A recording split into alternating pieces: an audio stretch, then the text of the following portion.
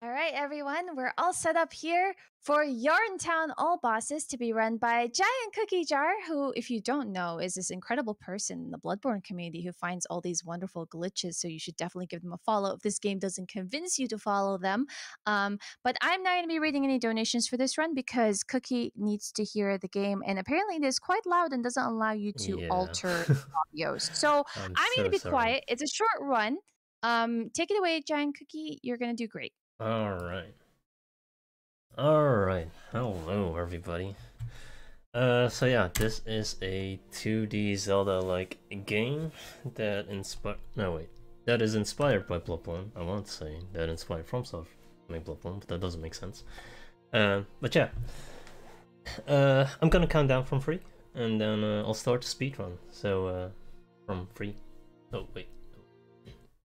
So, 3, 2, and 1, and go. So right away I'm gonna apologize because I'm gonna pretty much spam space the entire time of the speedrun, because rolling in this game is the fastest method of moving. So I'm going to make my way to the first boss, but before I do that I'm gonna do a quick skip, and that was the skip. So normally that's supposed to be a shortcut. In order to get that shortcut you just attack the lever, but since our attack hitbox is so big we can just hit it through the fence.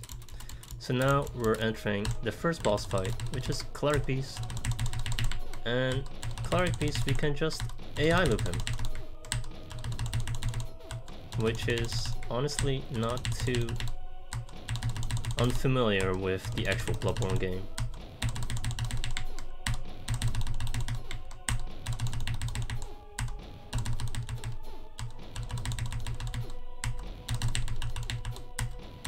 Oh god. I messed up here a little.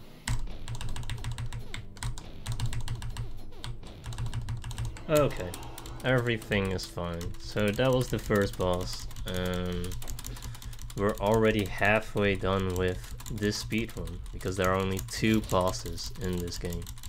So now we're going to make our way to the second boss, which is going to be Gascoigne, and we're gonna do another skip here, which is not too different from the first skip, with the only difference that we do a charge attack. So now we're in the sewers, and once we get out of the sewers we're going to make our way to the Gascoigne arena. And the strat for Gascoigne is not too different from the casual playthrough strat, where you just make use of the environment.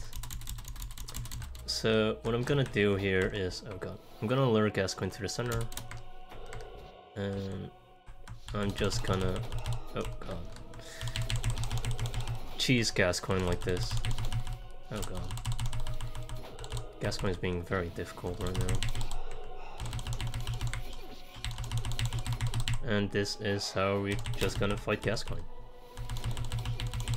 And funny enough, in the 1.0 version it used to be a lot more easier to fight Gascoigne, because you could just AI freeze him. Oh god.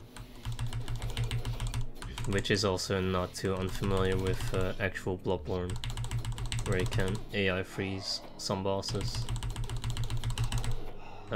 Once I kill this boss, this run is not over, because the run finishes once I talk to Max, the creator of this little game. Oh god. Stop being so difficult, Gascoigne. Finally. So we can find Max right on top of here. And now we're done. That was the entire speed run.